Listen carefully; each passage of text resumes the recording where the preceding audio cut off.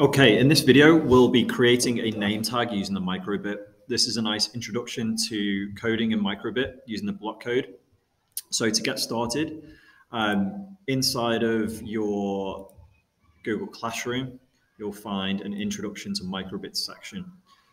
Within that, you'll find a link to a website called MakeCode. We'll be using that website a lot. This is where we code all of our programs to send across to the microbit.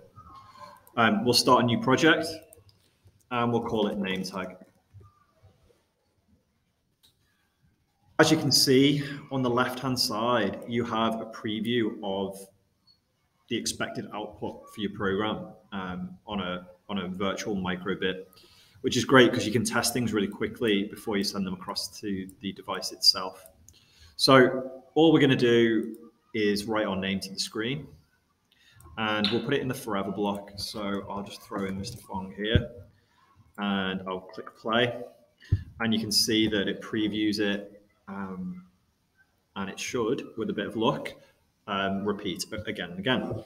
So that really does finish the first task. It really is that easy. But let's explore some of the other basic outputs that you can use. You can choose your own LED patterns.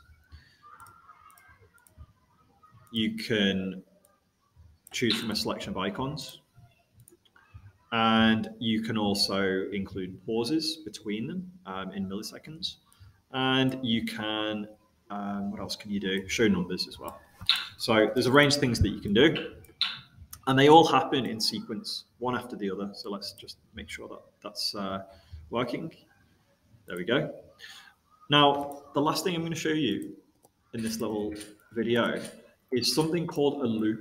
So let's say I only wanted to repeat my name 4 times or just 3. I can include a repeat block. Now I can repeat Mr. Fong 3 times.